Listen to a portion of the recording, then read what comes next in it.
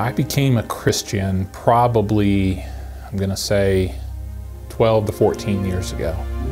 It wasn't too long ago, I believe it was last spring, I was in a class here at Schweitzer, and someone asked the question of just, where are you as a Christian at this point?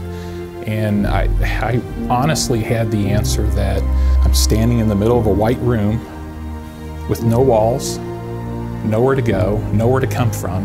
I was just there. If I had to describe it and feel it, that's what I felt at that point in time.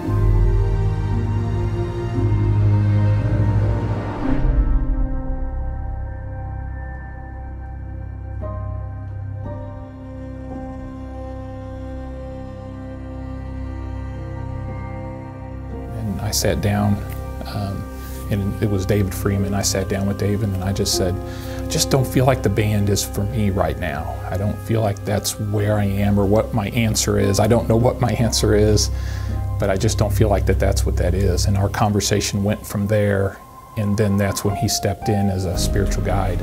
And he had the thought of the idea, whether it was the Holy Spirit or whether, it doesn't matter where it came from, he felt like, let's read the Bible together. We started doing it. We do it at my own pace.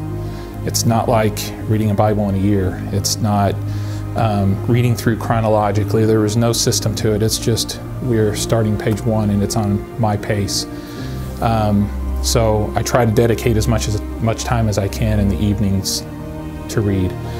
The whole point of it is I read and find where God is trying to speak to me through Scripture.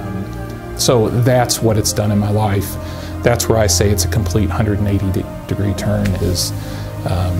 It is completely different in how I look at just about every aspect of my life. If there's something planned for me down the road, what I hope it is that I can help someone else just like David has helped me here. If I can take someone else off of their path onto a better path, I'm all for that. My name is Standage, and this is just the beginning of my story.